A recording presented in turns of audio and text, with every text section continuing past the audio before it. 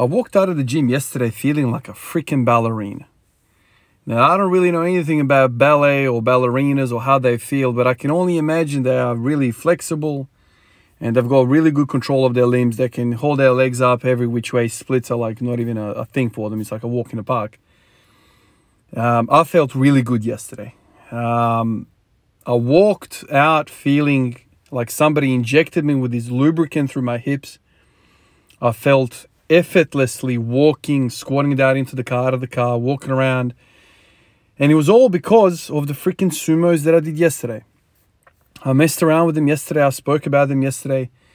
This morning I woke up and I'm like, wow, my hips feel amazing. Like they just feel open and, walking, just the gait is just effortless. My hip flexors are kind of longer, I feel.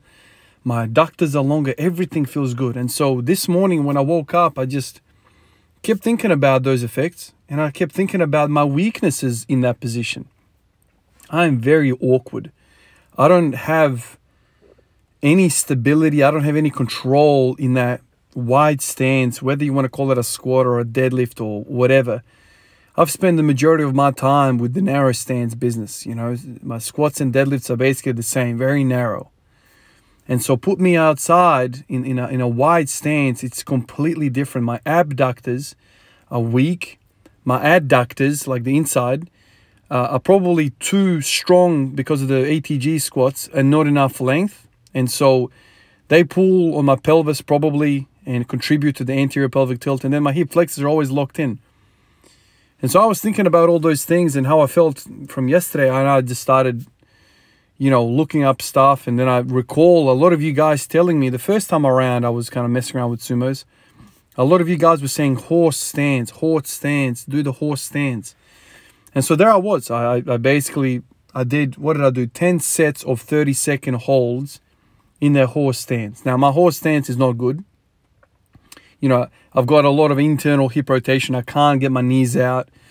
But I was trying. So I would get down into a horse stance and hold it for 30 seconds. And then by then, some of those sets, I started cramping up in, I don't even know what region that is. Is it an adductor? Is it a hamstring? Is it I don't know what muscle, man. Like it was just locking up right kind of where the sitting bone is.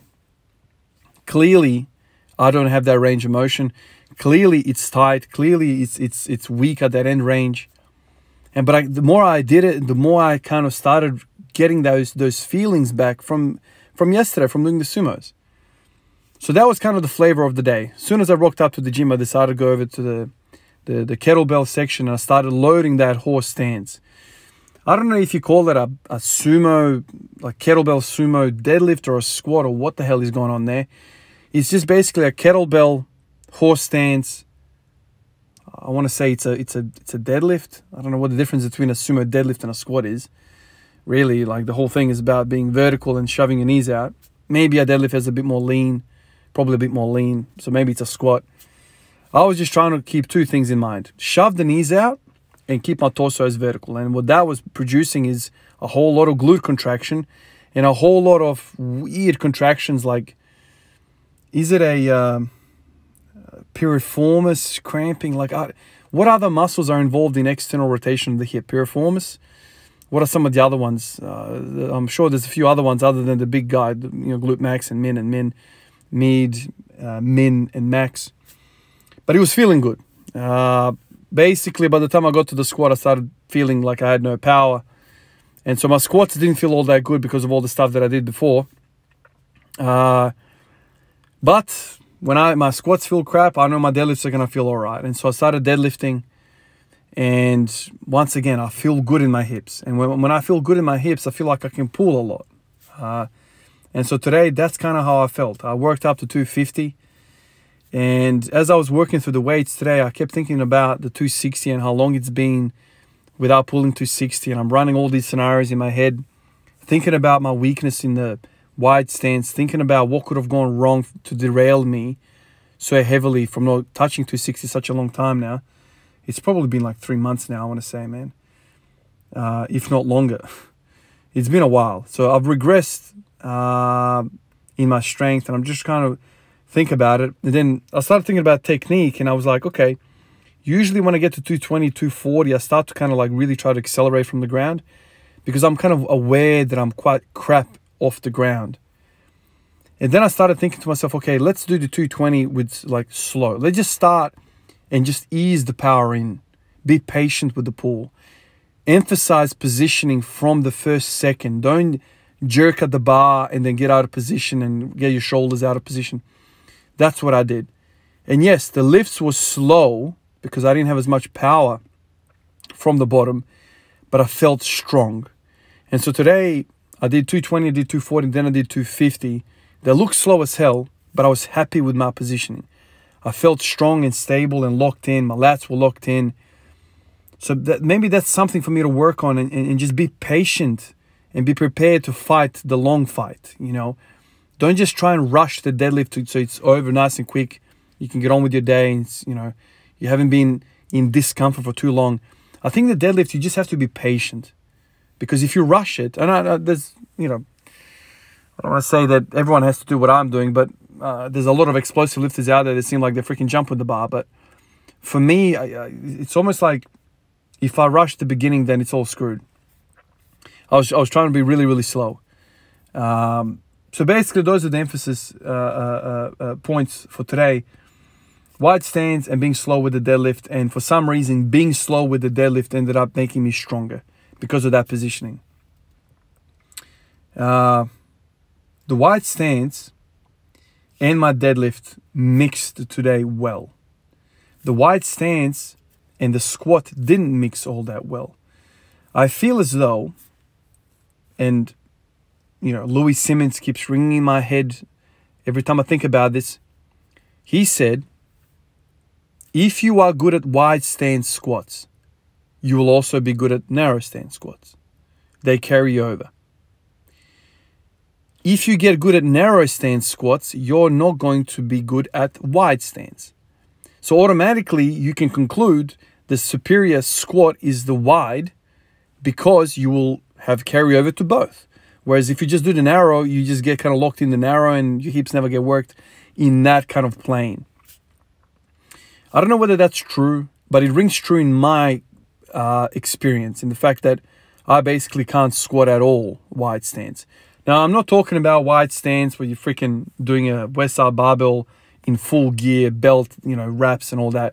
That to me is not even a squat that I even want to imagine myself doing. It's more of like a wider stance squat where you have like complete external rotation of the hips and you're actually reaching some sort of good depth. Obviously, the wider your stance is with your feet, the less, let's say, anatomically it is possible for you to hit depth or the ATG kind of depth. But it challenges me so much to do, like, what was that? A 24 kilo kettlebell. It was kicking my ass. My knees just want to cave in. And I'm fighting with all my might to keep the knees out. I don't get that when the narrow stance squat. In a narrow stance squat, my knees want to fall out by themselves because the stance is so narrow. So I'm completely removing that fight for the knees kind of buckling in. And I don't have that because my stance is so narrow. So I think there's something for me to kind of work there. And as I was doing the horse stance squats, as I was doing the kettlebell sumo squats, my quads were lighting up. So that external rotation, those abductors, those external rotators, and quads seem to be getting lit up. It's a good feeling. It makes you feel good when you go over to the deadlift. All of those muscles are required for you to be explosive off the floor. That's how it felt. I need my quads to fire, and I need my external rotators to fire as well. That's what the deadlift is. It's hip extension, and a lot of the hip extensors are also external rotators. So it's just something interesting that I kind of, I guess, fluked trying yesterday, and that thought, that feeling spilled over to today's kind of thinking. It's interesting. It's an interesting, very cheap horse stance, and these kettlebell, very, very cheap, but so freaking challenging. All of these things are happening because I can't do my high rep squats. Basically, that's the bottom line. If I, you know, I'm producing a bit of sputum and whatever, I'm still not right, you know, to push the high reps, but eventually I'll do that. But I think there's something to be said about the wide stance stuff. It's really, really interesting. Been watching a few videos by Dan Green, Dave Tate, all these guys who are doing like kind of sumo type thing, the deadlift. I'm trying to kind of learn from them. One of you guys actually sent me a link to, was it Calgary Barbell Club, something like that, YouTube channel. I've watched that fella. He's top knowledge, top lifter. Really educational. Like the way he delivers his information. So I learned a bunch of stuff there. I'll be honest with you, I don't have the most fun doing sumo. It's not aesthetic to me. It's not what the Olympic weightlifting guys do. It's none of that. Like, that's not something that drives me. But like I said to a few fellas in the gym today, if I can find some sort of connection, you know, to my squat, to my main passion with these other exercises, then I'll do them. You know what I mean? I don't like doing stuff just arbitrarily, just for the sake of variation, because I'm bored. No, man, like, I just want to get good at the squat. That's by far the most important thing for me. And when I hear some of these greats talk about, you know, Ed Coleman, he said, you know, do your sumos, your conventional will improve. And he also says the other way around as well. It's true. And so that rings a bell to me, right? Like, my sumo is weak. That's a weakness. I reckon if I got that to 265, I reckon my conventional might be 280. Or who knows, right? But it's a weakness. Hammer the nail that's sticking out. One other thing that I found was really interesting yesterday, actually this morning when I woke up, and as I was kind of warming up today, my lower back had a pump. Those sumo deadlifts from yesterday, I don't know what the difference is between wide and narrow stance deadlifting, but my back got exposed with the wide stance. I don't know why. Maybe the adductors are on stretch there and they can't contribute, they can't stabilize as well. Or maybe there's more of an anterior pelvic tilt component to it and my erectors have to fight that a bit more. Or I don't really know what's going on, but usually I never get lower back pumps when I'm pulling in a conventional. Like, it hasn't happened, like I was telling the fellow today at the gym, it hasn't happened for such a long time. This session, I had a lower back pump, which was interesting. It kind of felt good and kind of made me start thinking about the 45-degree hypers. I'm like, man, I kind of miss the pump in the lower back. Like, it's really weird. It makes you feel strong, man. Makes you feel, I mean, when I lift, the only thing I ever think about is keep your lower back flat. Keep your lower back flat. And when you have a pump, it's like you've got a map. Your lower back is on the map. It makes it so easy to kind of have that proprioception with that body part, with that section of your body. It's a really good feeling. I don't get that with even RDLs and good mornings. I never used to have that pump like I got with the sumos, which was interesting. Another interesting thing. Obviously my sumo positioning's way off, and that's probably why I'm feeling the lower back, because really if you do sumo properly, you should be removing the back out of the equation rather than taxing the lower back. I mean, you're supposed to be more upright than a conventional, right? But I just found it interesting that the width of the feet did something for me.